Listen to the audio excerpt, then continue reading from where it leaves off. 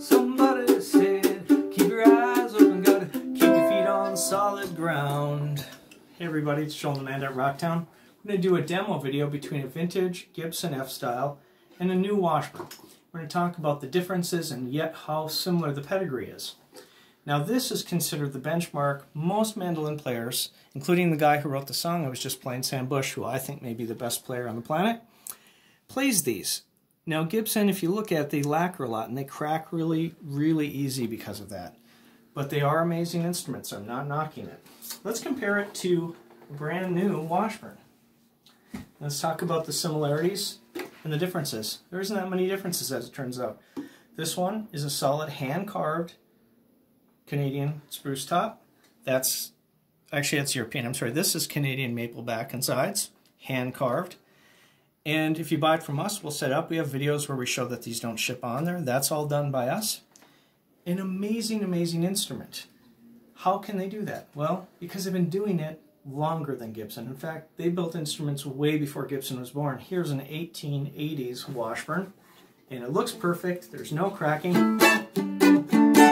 Tuners work. The whole thing is beautiful, and we can even show you down there. If we can get it in the light, you can see the Washburn logo in there.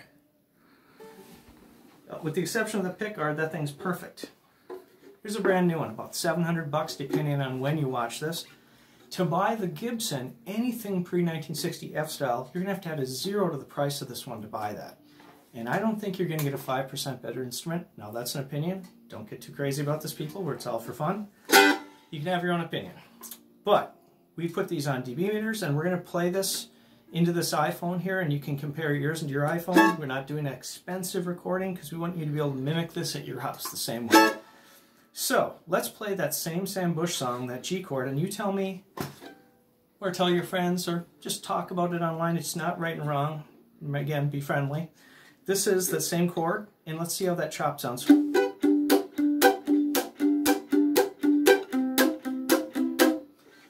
There's not much difference. I forgot to take this price tag off, but if you see it, it is beautiful. They're all a little different, so it's always best if you can come see it if you want the perfect instrument for you. And we really do a good job of picking these up, not to toot our own horn, but we inspect them. I'm a repair guy. Our night manager has a degree in repair, also builds mandolins. I do ukuleles and guitars.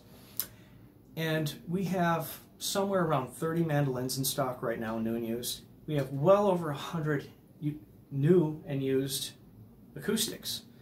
So you learn a lot when you do those kind of repairs and you have this kind of inventory. The other thing we like to say is at Rocktown Music, we have new gear at used prices.